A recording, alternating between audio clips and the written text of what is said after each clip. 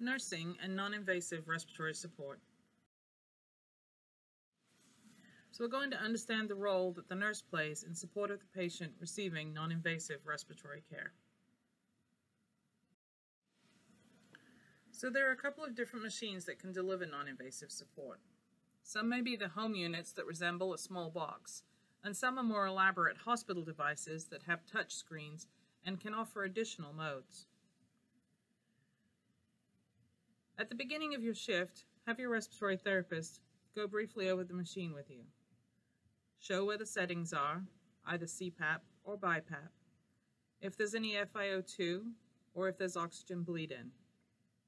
Also, have a quick look at the circuit, where it connects, so that you can be aware of any places along the circuit that there are possible for disconnections, either at the machine itself or if the patient rolls over in bed and the mask becomes disconnected from the circuit. The common features are going to be that the mode selected will be non-invasive. The patient will have a mask in place. The mask will be attached to a corrugated-looking circuit that delivers the flow from the device. There's also going to be a leak from the whisper valve, which is where the mask and the circuit join. This allows for exhalation and clearance of CO2 gas. So you're always going to have a leak in this place in the circuit. The bedside nurse should know how to unhook or unclasp the mask on each side to allow for removal without having to adjust the headgear. Initially, when the mask is placed by your respiratory therapist, they will configure the headgear for the best setting so as not to exert too much pressure on the face and so that the mask lightly sits on the face so we don't have any pressure areas. They will also place Mepilex or a gecko under it if it is a gel or a silicone mask. If it is a sleepweaver fabric mask, no skin protectants are needed underneath that. The device can be turned off and will save the settings. So if your patient wakes up in the morning, needs the mask removed, you can unclip it and turn the device off. The machine will retain the settings, so when it is turned back on again, the same settings will be in place.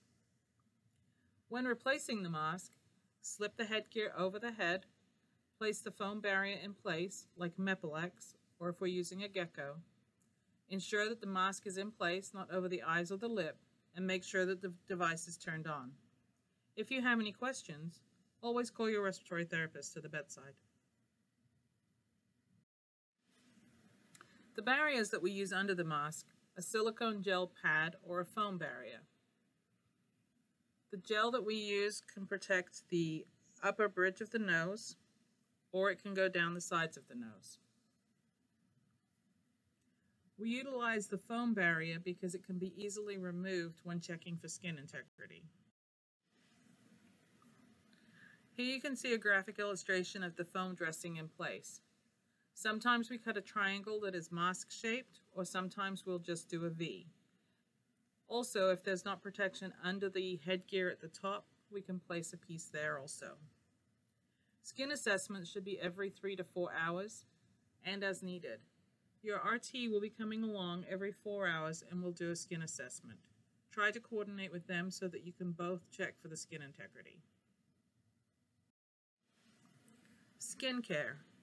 We want to make sure that we have a comprehensive assessment and risk evaluation for our patients that are receiving non-invasive support. We want to make sure that the skin is intact. We want to inspect the skin when we do our Q4 checks. We want to note any irregularities that we may see. If there's redness, we can try a different interface or reposition the mask in place.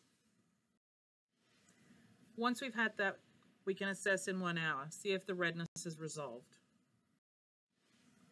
If it's not improving, we can put a walk consult in. And then if walk gives us a treatment plan, we'll need to follow that. For patients that are receiving 24-hour non-invasive support, sometimes we are able to offer them high flow breaks. This is something to discuss with the medical team if we have no other way to alleviate any of the redness.